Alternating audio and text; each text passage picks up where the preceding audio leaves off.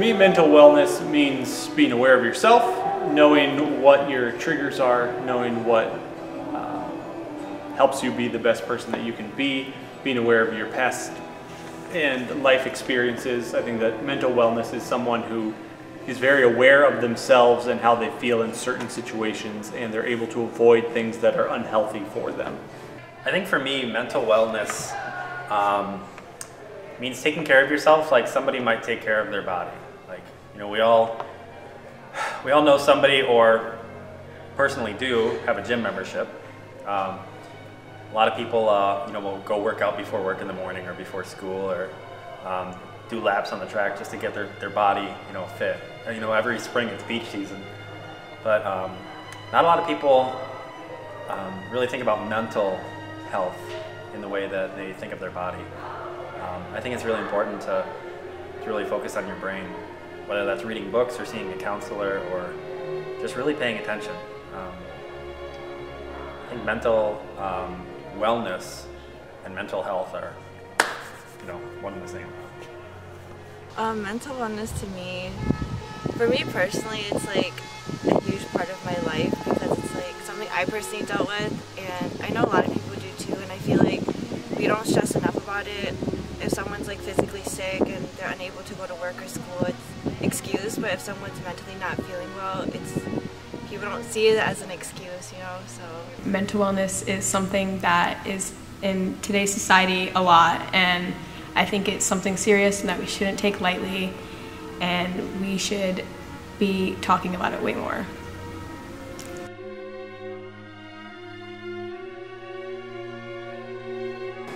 To me, mental wellness is one of the most important things you can do. We talk about physical wellness, we talk about needing to take care of our bodies. To take care of our mind is something that people don't do enough. I know for me personally, if I don't spend time reflecting and thinking on my own experiences, and again, kind of what's going on inside of myself, that affects not only my mind, it affects my relationships, it affects the people around me. I think that's true for everyone. If you're not aware of your mental health, then, or your mental wellness, then you're going to start to go down roads you don't want to go down. Mental wellness to me is extremely important. I mean, I have you know, growing up I had a really hard childhood. And you know, since then life hasn't been very easy. So, you know, mental wellness is something that I've had to really pay attention to. You know, I've struggled with depression for most of my life, and just some other, you know, deep-rooted issues, some might say, but and it's just important to me to stay on top of those things. You know, I see a counselor, I take antidepressants, and I really try to read as much as I can. I try to focus on making time for myself and doing things I want to do. You know, I have a son and I have a wife. You know, I have a bunch of kids that I love at youth group, and I just want to make sure that I'm the best me for myself and for everybody else. Because if I'm not the best me, then, you know, they're not getting what they need. Mental wellness is as important as physical wellness, because you can't function properly if your mind isn't there.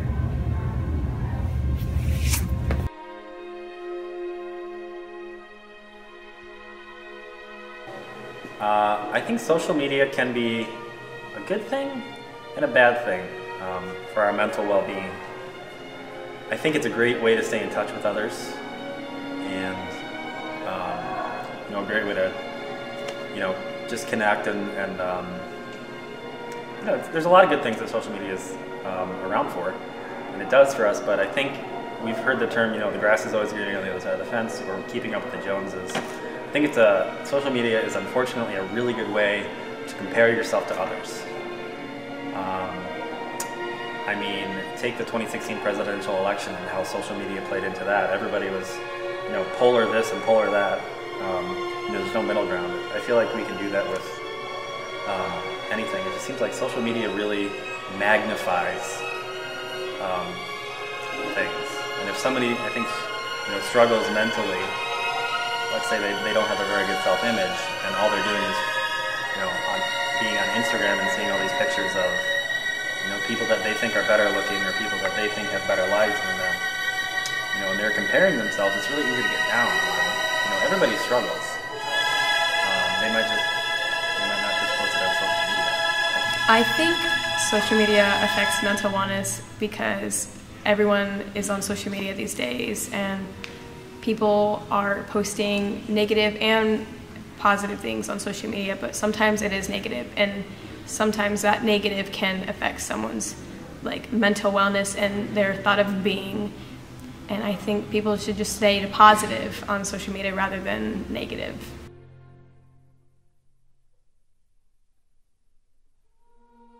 For me, when I was in school, I was never had huge groups of friends, but I always had a core group of 5 people that I was really close with. So for me, my social circles in school helped my mental health just because it gave me people that were nearby that I could talk to.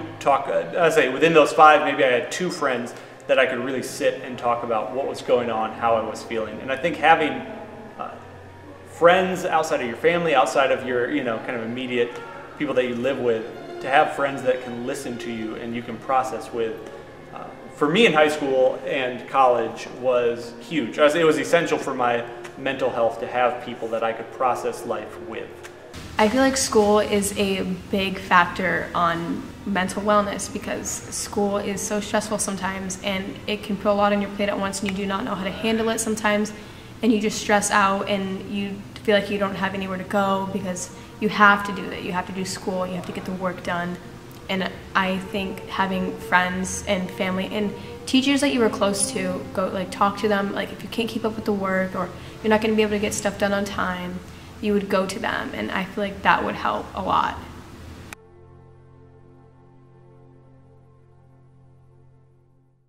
For me, growing up, my family was really helpful with my just mental wellness. We didn't talk about it a whole lot. It wasn't a subject that my parents talked about a lot, but I knew that I was always had a safe place at home. I could always talk with them if something was going wrong. If I was going through a bout of depression, if something was going on at school, I felt like I had people that I could talk to. And if I said that I was, in high school I dealt with some depression and still do, but I always felt like I had someone that I could talk to that wouldn't look at me and say, well, you just need to get over it or you just need to feel better. So that way, growing up, my family was helpful, and now my family is still helpful. My wife is someone that I process the most with. We're together all the time, so when something is difficult or we're struggling with something, again, we have someone with me all the time that I can talk to and open up with. Know that I won't be judged when I start talking about my experiences and how I'm feeling, and she'll ask me questions and help me to process that. So that's, for me, that family has always just been there to ask questions and to support through any kind of problems that I've been going through, and that's attributed a lot to my mental wellness. Family, for me, plays a big role in my mental wellness. I think the first thing that comes to mind is pretty much a lot of the counselors that I've seen in the past for depression, which is one of the things that I've struggled with for a long time. Some of the questions are kind of the stereotypical therapist questions, like, well, when you were young, how did your parents treat you? This, that, and the other thing. Definitely growing up, I think it played a big role in the things that I struggle with today. Like I've mentioned, growing up was kind of hard. But on the flip side of things, I have a wife and a son now, and they're great. I mean, my wife is a wonderful, just a wonderful woman. She builds me up. She's a great partner. She is just somebody that I cling to and I really hold dear to because she's my best friend, and that helps. She's somebody I can rely on when things get hard. She's somebody I can celebrate with when things are good. She's up here with me when I'm here, and she's down here with me when I'm here. Family has been a negative thing and a real positive thing in my mental health.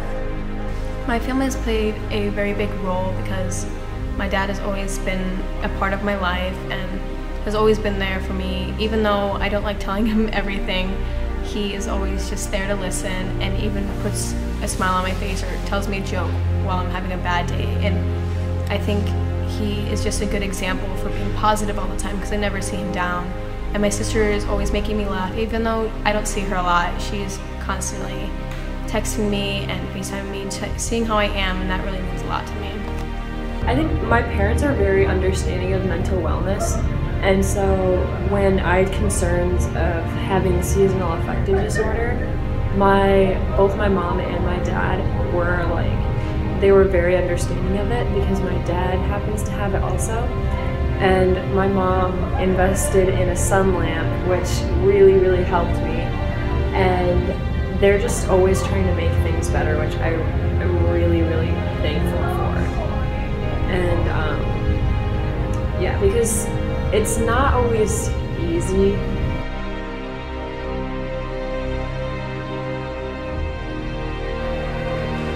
My past relationships have both been beneficial to my mental wellness and they have been detrimental to my mental wellness, right? I have had friends and family that have supported me, talked through things, who were there to listen to me and process things.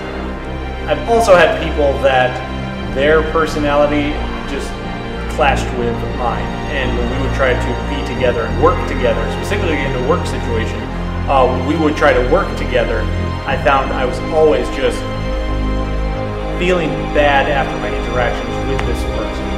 And later on I realized our expectations for each other were different. How we viewed our relationship was different. And I think in my past relationships I realized there are some people that will help you and support you, and the fact is some people will see things differently if you're not careful. That can be hurtful to you and how you're feeling and living your life. Past relationships have definitely had they've had effects on my mental wellness. You know, I can think of, for example, I had a boss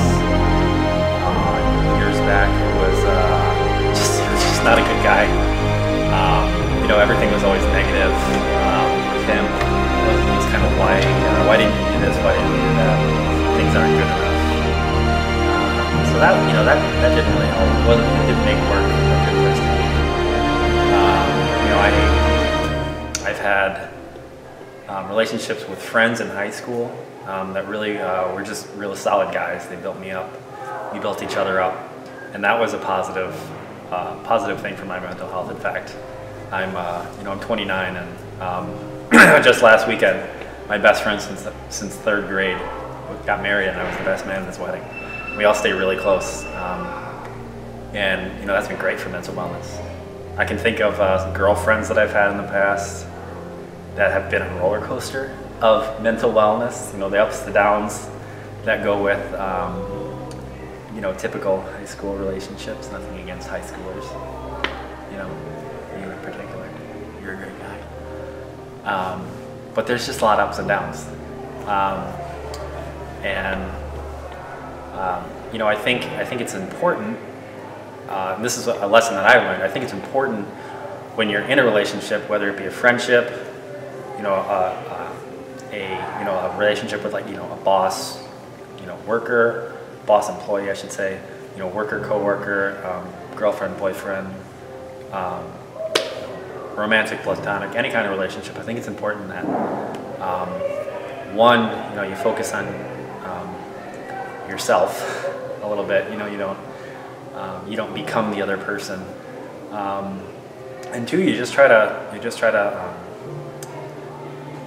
not let everything hinge on the other person's words and actions. Past relationships I've learned from my mistakes. Honestly,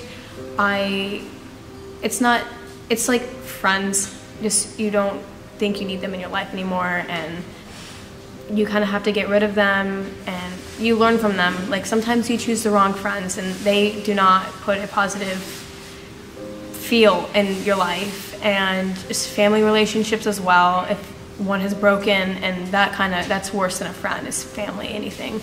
But having bad friendships and family relationships really make you learn and shape you to who you are and how you deal with these situations.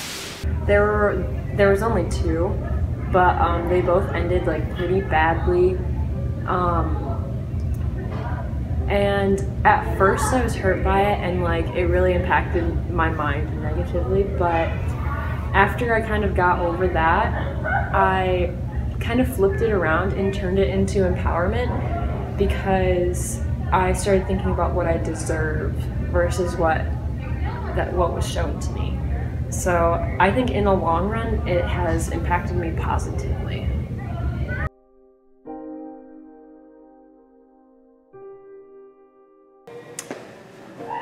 People affect how I view the world all the time and my outlook on life. I've had friends that have dealt with serious addictions and suicidal thoughts, and having friends close to me deal with that has kind of opened my mind to what mental health means, but also kind of the type of people that deal with it. They've helped me to be aware of their situation and also make me more thankful for my own situation and to see the good in my life. In my relationship with my wife, we're both different personalities where I can be more easygoing. She feels passionately about things. The world is a little bit more black and white. And in that relationship, I start to realize that you need to care about things and you need to stand up for things that you believe in. And so I think that just being around people who think differently or who have had different experiences than I have always affects how I view the world. Yeah, I think the people that are in my life right now have affected my outlook on life. I can think of, I'll use my wife as an example again. When I met my wife, I was going through a real rough spot. This is, 10 years ago or so.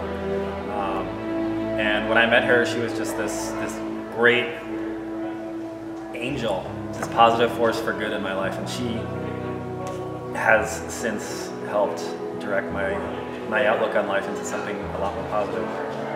I think of some coworkers that I have that on a daily basis, we just have this banter back and forth and we joke. That makes things positive. I think my friends that I have, they affect my outlook on life. But I think one of the biggest ones for me, the biggest relationship that I have that affects my outlook on life is my son. He's 2. He's a little rascal, but it's hard to look at him and not be hopeless, not be unhappy. Even when he does something that I'm upset with, I have to smile and be happy, and that really helps my outlook on life, because we live in such a world where everything is just so negative at times, and it can be so easy to get down and depressed. And I think, when I get sad, I think of my son. I think, oh, I have the coolest kid in the world, and that helps. A lot of my friends, then and now, I feel like changed my life for better and worse. A lot of the friends I had back then, I realized they weren't friends. I got out of the hospital and a lot of them left me because I was too depressed, or I was, they didn't understand until I thought at one point I was too hard to love, I was too hard to be friends with, I was a burden, I really felt that. But I realized later on that those aren't real friends, that friends don't make you feel like that. So a lot of my friends now, a lot of the people in my life now, family-wise, friends-wise, co-worker-wise, a lot of those people, they make me feel like I actually have a reason to be here. They make me love life, they put me first for once, and they make me feel like I matter. I never doubt that I matter when I'm around them. So.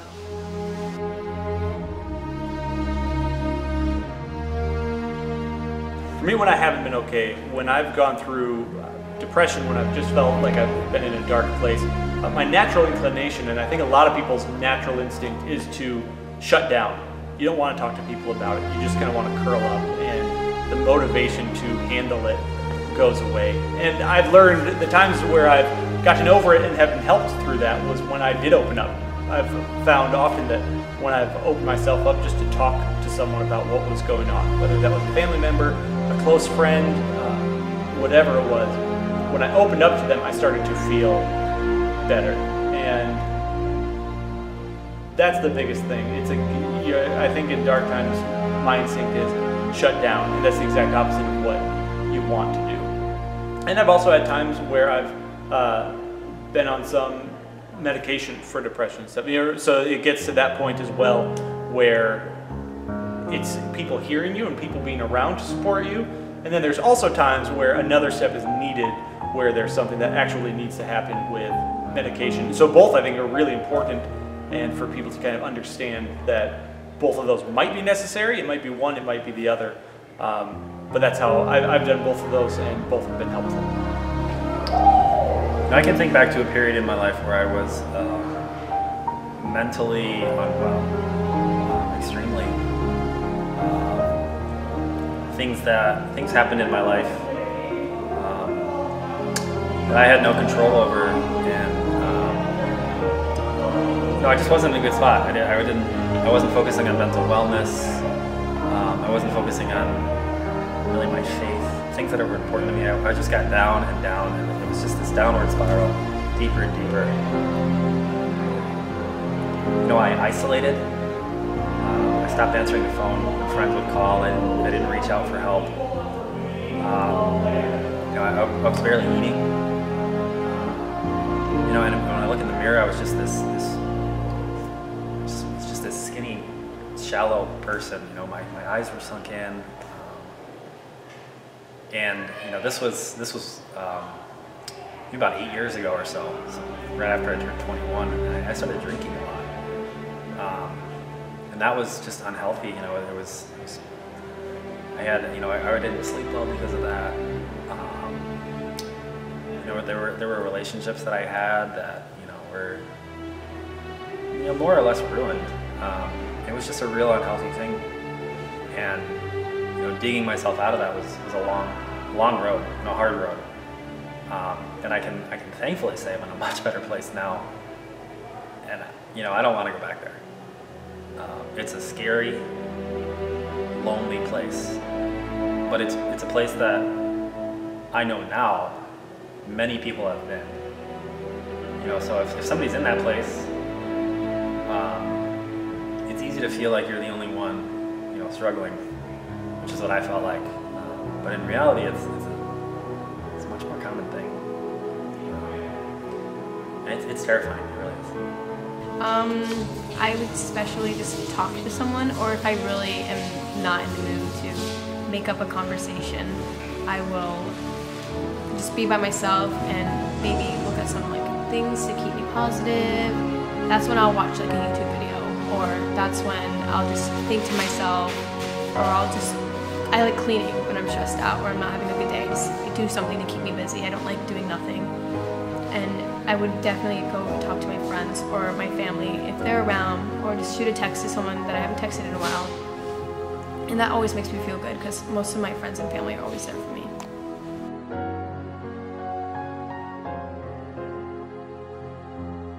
People struggling with mental health, I would say, talk to someone about it. I know that can feel like the hardest thing to do, and you wonder if people judge you for it. But the fact is, more people everyone deals with something. The level of it might be different, but everyone is dealing with hurts and pains. Everyone can relate to being in a bad place to some degree. And I think if you can find people that you're comfortable opening up with, and people to support you, even if that might be something, even if you want to close yourself off, even if you want to say, I don't want to hear what other people have to say, I think we need to be in community with each other, and you need to learn about yourself. You need to find people who can help you learn who you are, how your experiences have shaped you, and start to kind of get to the root of the problem. And usually getting to the root of mental illness means that you really have to try to understand, who am I? Why am I this way? What's made me this way? And once you really start to understand yourself, you can start to work on yourself. But that takes support, that takes people being with you, and it takes you being brave enough, even if you don't feel brave in the moment, to reach out and ask people to help you with that. And for you to be willing to do the work of digging into your own heart and mind as well. But everyone does. Everyone deals with it, so I would say don't be afraid to share that with people. You know, in a situation, if I had a friend that was really struggling, a friend or an acquaintance who was really struggling with mental wellness, I think the biggest thing that I could convey, that I would hope that I would be able to convey, is that they're not alone. Mental illness, and I hate to use the term, mental illness, because there's such a negative connotation when you say that, because it's such a common thing. Somebody dealing with depression or addiction or suicidal tendencies, things that are really connected mentally like that. They're much more common than it would seem in the world. So I think the biggest thing is you're not alone. Even on the darkest of days, even in the darkest of places, there's always light. The sun will come up tomorrow, even though it might be a cloudy, stormy, rainy day. The sun will come up. You might have a long road in front of you.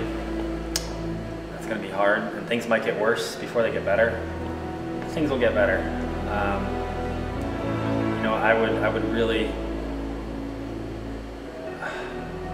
I would hope that I would prepare myself a little bit more before this, but I would love to tell them just of stories where people were down, on their luck and things got better. I'd share my own story of mental illness. And yeah, I would just try to encourage them to look, as hard as it may be, just look up for help. Don't be afraid to ask for help. A lot of people, I feel like a lot of guys too, they have like such a stereotype to be a man, but what does it mean to be a man, I feel like everybody should ask for help, everybody should be vulnerable, and I feel like if everyone held a hand out to hold, no one would need a hand, so it's kind of like, another thing too, it's just to be kind, you're going through stuff too, I don't know, you might not know what people are going through, so if you just compliment someone, if you open the door for somebody, that can make somebody's whole day, and just be mindful, just be open-minded. Everyone's going through a situation, and don't assume everybody's like you. Just kind of, everyone, someone who's depressed like me, I'm not going to understand their situation. We're both depressed, but I'm not going to understand them. I will to a certain extent, but not fully. So, yeah. I would like to say that you're not alone, and it is very important for you not to take this as an easy thing, and don't feel like you can't go to anyone, because I can guarantee someone will always be there for you. Whether you know them or not, or if you just need to talk to someone, there's always someone around. And there's nothing that will stop you from being who you are. Don't stop doing what you love if someone doesn't love it. And if you think that you're not going to be able to do it anymore, you can, because I've gone through a lot too, and I'm still here. And I think anyone and everyone should have someone to talk to if they are really in this needed situation.